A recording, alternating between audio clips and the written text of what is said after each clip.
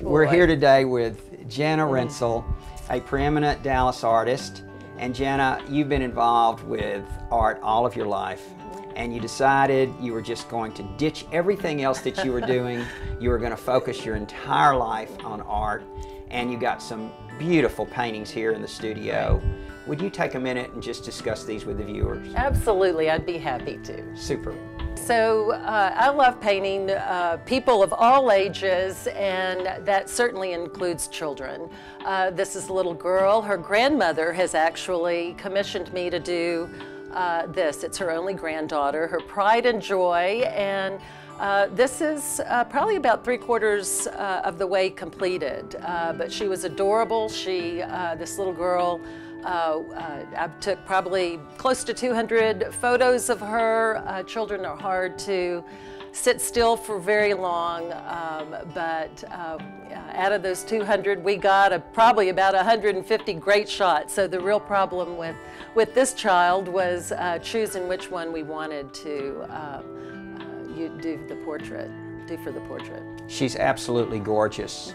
So let's go to the next one, Jana. Great, okay. So this would be considered more of a corporate portrait. This was commissioned by SMU of a gentleman that gave the money for the Lloyd All Sports Center there. This too is in the final stages of production and will probably be installed and dedicated at SMU in September.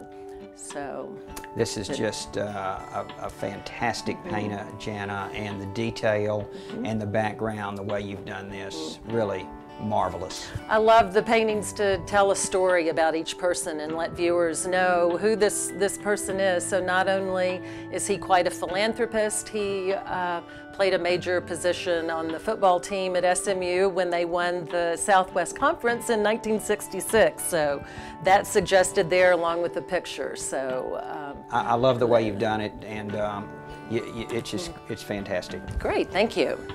Okay, and then the last one that you wanted to show us today, yes. Jana? This is one that I've got just a few more tweaks to do, especially to his eyes, but this is a gentleman that the family wanted a picture of him, the head of the family. It's what I call an heirloom portrait, and again, it's showing something about him. He was a man that loved his cocktail, he loved to read, so I was portraying cocktail hour before apparently a fancy party, but hopefully his spirit comes through. This is absolutely spectacular. Thank you, good. Jana, you're such a princess for allowing us to come into your studio today. Your work is immaculate.